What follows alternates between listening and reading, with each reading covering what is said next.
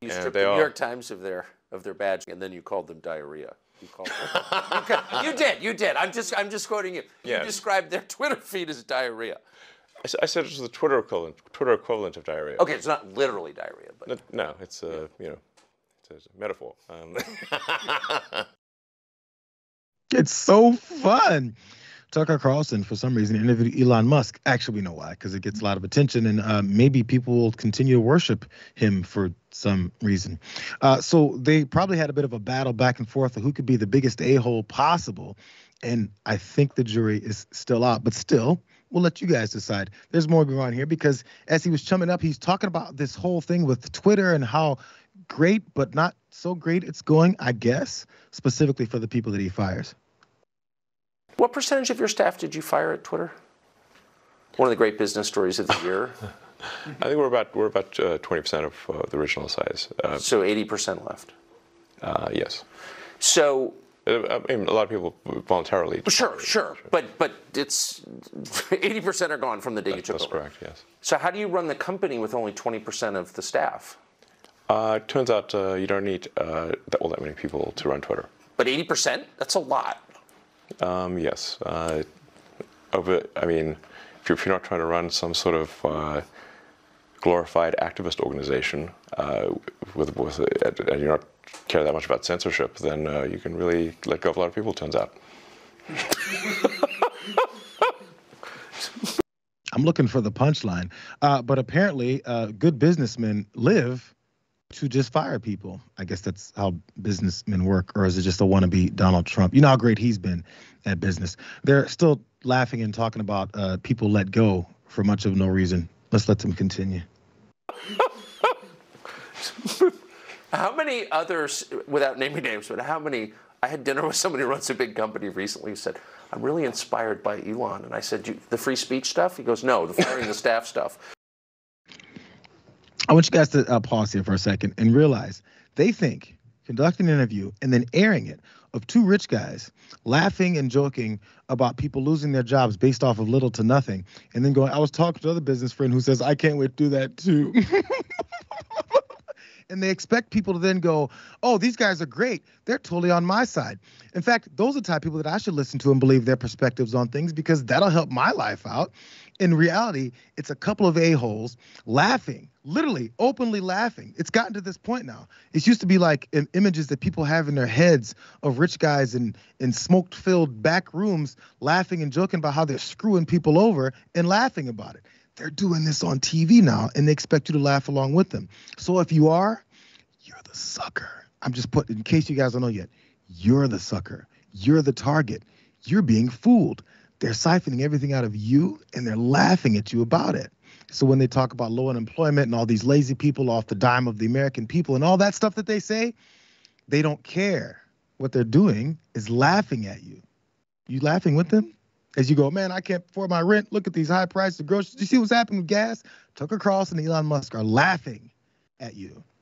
There's more going on, but first thoughts on this, Miranda. So you know how the first time you ever watched The Hunger Games and you saw Caesar Flickerman and you were so angry at the way he conducted his interviews because it was so transparent that he was just a mouthpiece for the government? That's how I feel watching these two talk to each other and then air it and expect everyone to just agree with them about it. It is so incredibly frustrating, and I can't get the time back that I spent watching it, which is also very frustrating.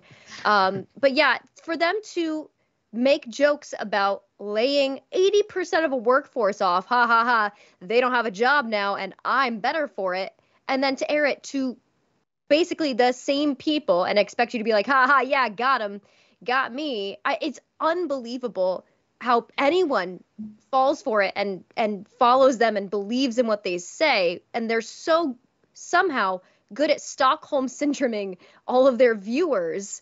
And it's so transparent, except for the people who are so soaked into it. People are watching what's going on in, I think, France, or all these, the uprising of workers and everything. And they go, how come that doesn't happen in America?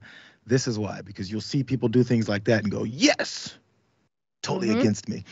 So as I talked about, we listen to people's perspectives strictly because they have some cash in their bank accounts. And then they actually have conversations about birth rates and sex, and they expect you to believe that too. I had to watch it, so now you do too. And if you look at the history of civilizations, the rise and fall of the ancient Egyptians, the ancient Sumerians, Rome, and I think we just want to make sure that we have civilization go onward and upward.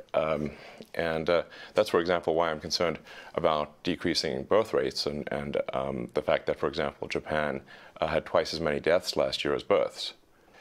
There's the old question of like, will civilization end with a bang or a whimper? Well, it's currently trending to end with a whimper in adult diapers. Yes. Which is depressing as hell. The most depressing. I mean, seriously, yeah. War is less depressing. Yeah, I'd rather go out with a bang. Yeah, and then with your shoes on. Yeah. Not with your more diaper on. exciting. Yeah. Which one of these guys and Elon's kids and Tucker's kids you think are signed up for this war that they're saying they'd rather go out with a bang in rather than the whimper? And do you really think they give a damn about birth rates? Because, there's a shortage of humans on this planet. And, our resources are just overabundant and there's so many folks. And we just got to get our birth rates up. I wonder which kind of birth rates he's talking about. When people like to talk about getting birth rates up, who could he possibly be talking about and why? And number 3, why the hell are we listening to Elon Musk telling us about birth rates as he does this? Here's a compilation of the laughter that comes from these two. Maybe you guys can guess which one of these is the most annoying person on the planet. You did. I'm just... Yeah. Amen. Exciting. Yeah. It's no longer parody, Miranda. It's no longer parody. We would laugh and act like we're these people with a monocle on and laughing at everyone all the time. And it's like a cartoon. It's real life now. You can't tell the difference between like satire and real life anymore. There is no difference. It's like when you see a headline and you have to double check to make sure it's not from The Onion or if it's from a regular news source, because everything is just so ridiculous now. And everything is just they're just saying everything out loud now that they wouldn't say out loud before, that you have to double check that it's not parody and someone making fun of them.